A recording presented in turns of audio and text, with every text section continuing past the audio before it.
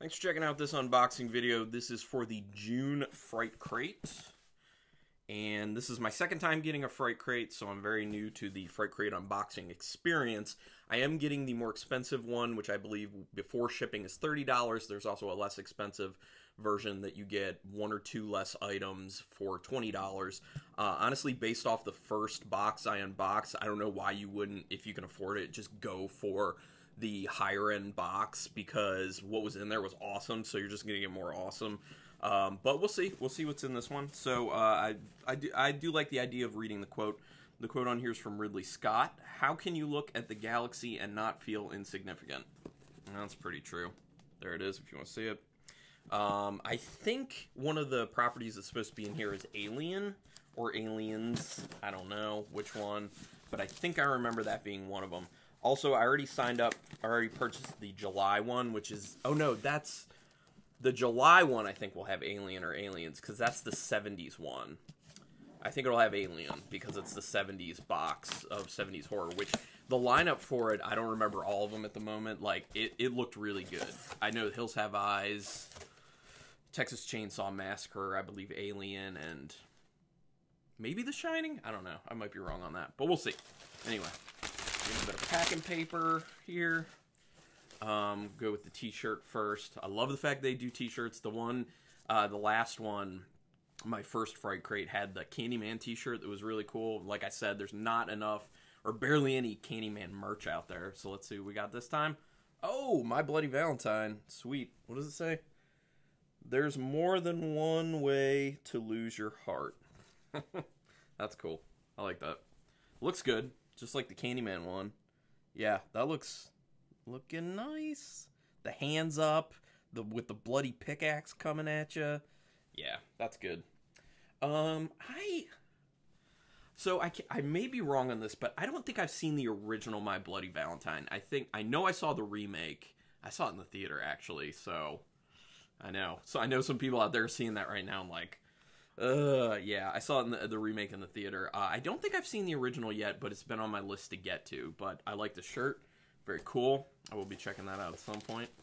Let's go with... Alright, so the first thing I grabbed after that is one of the resin pieces. I assume it's by Serial Resin Co., which is the company that partners with Fright Crate. Is done by Darren Mitchell, who is also a YouTuber, so you should check out his channel. He does a lot of cool horror stuff. He is Horror in Me. That is his channel, so check it out. Oh, man, this is cool. This is a nice piece. I like this. So it is from Jason Lives. Friday the 13th, Jason Lives. Let's see if I can get some better. I can see it a little bit better if I put my hand behind it. It says Jason Lives on the tombstone. It's got the chain around his neck and everything. He's like a zombie, basically. Got the spear. Yeah, I believe that's the one where he's brought back to life by lightning. Crazy. Yeah, it looks good. It looks good. And like I said, the Serial Resin Co. pieces that were in the first box I got last month were really nice. So I expected the same quality, and it is the same quality. Yeah. And I like that it's in gold. It's kind of like a high-end Jason Voorhees, if you will. All right, let's do the pin next. Cool. Okay. Yeah, this is for a movie that I don't feel like gets enough love in the horror community, and I personally thought it was pretty sweet. And the the sequel that they also had to it as well. That's The Collector. If you were into, like, Saw, it's actually by the same guys who wrote, like, Saw 4. I don't remember how many. I think they did, like, 4, 5, and 6. Maybe 7 as well. But it's by the same duo that wrote those Saw movies. It's kind of Saw-esque. It's like a booby-trapped house with this killer, The Collector. But I thought it had a decent story to it. It had some cool kills in it, and I liked it. And I even liked the scaled-up... I mean, it's basically a scaled-up version of the exact same story in the sequel, The Collection. And I liked them both, to be honest. I actually own The Collector. I don't own the collection. I don't know if I liked it enough to go out and buy it, but I liked The Collector enough to buy it. This is a cool pin. Yeah. Like the pin. Alright, next. It's like a piece of paper. Please read Nightmare 3 standee instructions. Oh. So it's instructions on how to put together a stand-up piece? Let's check this out. That's the next thing I'm pulling out. Oh, ooh, I like this. This is cool. Nightmare on Elm Street 3 Dream Warriors, which is a very beloved one of these films. This looks nice. Okay, so it's telling me how to do it. So first it's like this, then you fold these pieces out. Yes. Okay. And then you fold this piece down so it holds it. Come on. Oh, I have to have that all the way. Okay, there we go. There we go. I'm getting it. I'm getting it, guys. Hold on. There we go. Okay, you see, that's what I had to do. I had to kind of fold it there. And now it should stand up. I mean, I guess I can just show you that it stands on my hand. There we go. Without all the glare, which is hard to do with that angle. But yeah, it stands. That's cool. Oh, that's pretty sweet. I have a Phantasm ball, a replica done by Nightmares Unlimited, a awesome Phantasm ball from the first one. I might put this right next to it because this is a really nice display piece. I mean, here's the thing about this. You're just like, oh, it's cardboard. It's kind of cheap. I mean, yeah, but it looks so damn good. Like, it's obviously the artwork from the film, and it can stand up, and it's a really nice little display. And it makes me think back to, like, the days of Blockbuster, which I just, like, I opine for the days of Blockbuster. That was a really fun time. You know, 80s people, 90s people, you understand. But they would have a bunch of, like, stand-up, you know, cardboard stand-ups that were around for movies. So this just kind of makes me think about that. And it looks really nice, and I like it. And I'll display it. Very cool. Next. Might be the last item. Oh! Okay, I dig it. I dig it. It's an autograph. I know they do that from time to time here. So, Certificate of Authenticity from Fright Crate. It is signed by Alex Vincent, who played Andy in Child's Play. You can see right there. It's a good photo to have signed. Yup. Child's Play fans out there. I like Child's Play. There's the Certificate of Authenticity.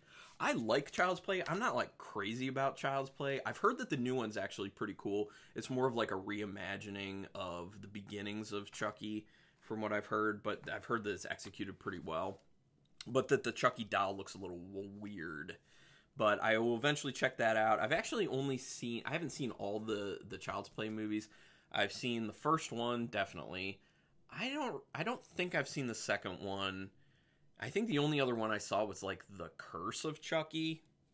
I know, that's really weird because that's, like, many films later. I'm sure other people watching this right now are just like, once again, like, how? How would you watch the original Child's Play and then just The Curse of Chucky? Because, bleh. Go ahead and berate me for that down there. Be nice, though. Like, nicely berate me, if there's such a thing. That's cool. Autograph. Awesome. And then they just have their little spoiler sheet in here. So, the celebrity autograph, Alex Vincent from Child's Play. One of the best autographs we've ever had on Fright Crate. Andy from one of the most legendary horror films of the 80s, Child's Play. Very cool. Exclusive Heartless shirt. That was the shirt for My Bloody Valentine. Another amazing piece from our very own Max Cave. Harry Warden would be proud. Please follow Max on Facebook. The exclusive bronze bust for Jason Lives. Roughly 4-inch bust inspired from the movie. Brought to you by SerialResinCo.com, so you can check them out. This piece is meant to look like a bronze statue. And it does. And it looks classy and it looks good. Exclusive. These were all exclusives except the celebrity autograph, obviously. Sorry, my cat's yelling in the background. She's being a butt. Nightmare 3 mini standee, awe-inspiring piece inspired by the movie poster. Definitely. 1, 2, Freddy's coming for you. Please see the instructions that come with the piece. Easy assembly. And thank you for those instructions. Well, I think some people could have definitely figured that out. I know other people probably would have had problems with it. I don't know. Given the situation, I don't know if I would have had problems with it or not. So it is very helpful to have those instructions in there. So it's just a nice touch to be like, here, we're looking out for you. So thank you. And then the exclusive duality pin from the collector. 1.5 soft enamel pin inspired from the movie. Yeah, there you go. Next month, if people don't want to know this, go ahead and log off right now. I'll tell you the properties from it, although I said something that I think it already is. But I'll verify right here. But first, subscribe. If you like any of the videos I do, especially this one, hit that subscribe. Also put some comments down there. Talk about, you know, this box. Do you get it? Do you want to get it? Your thoughts? I think it's pretty sweet. Okay, so for next month, for July, Fright Crate will be Carrie, Texas Chainsaw Massacre, The Exorcist, Alien, and Hills Have Eyes. The original, obviously, because it's a 70s box, like I said. Very strong. All of those, very strong. If you actually wanted to see the little spoiler sheet, I should hold down here. There you go. You can pause on that, read it. Good stuff. My second Fright Crate, and I'm still in on this. I really, really like it. Yeah, love the shirt. Looks really good. Love this little stand-up thing. Definitely displaying that. The pin's really cool. I love pins. The autograph's really cool. The resin piece is really cool. There's not an item in here that's not really cool, and that was the same with the first one I got, the one for May. So yeah, I'm excited for the July one, especially because I love all those movies. Anyway, thank you for checking this out, and until next time, keep it brutal.